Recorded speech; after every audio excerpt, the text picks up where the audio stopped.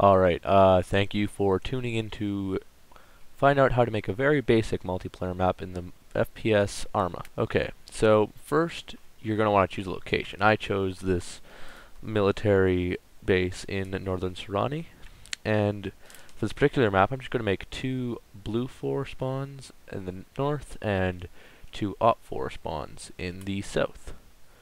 You're going to want to remember to make them both playable, like I forgot to do for that first one, which I'm going back to fix now.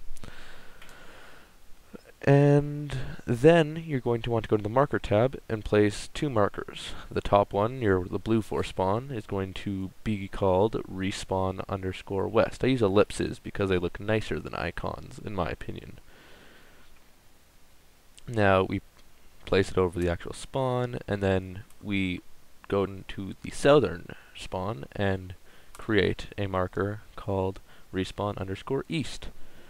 And west is for blue 4, east is for op 4.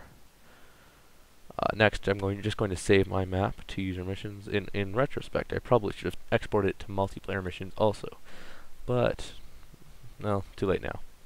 We're going to open up ArmA Edit, which is a neat little program you can get for both Operation Flashpoint and ArmA. We're going to go to Wizard Created Files and Descriptions, and here you can see this is where we get the description.ext, where we play around with all these options in the mission.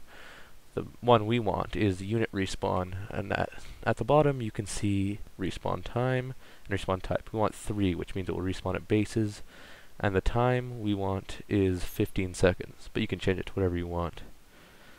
You have to remember that it will not work in single player. For the respawn times and respawn options only work in multiplayer games. So as you can see, I'm going to throw a grenade down, I blow myself up, and it will say you will respawn in 15 seconds.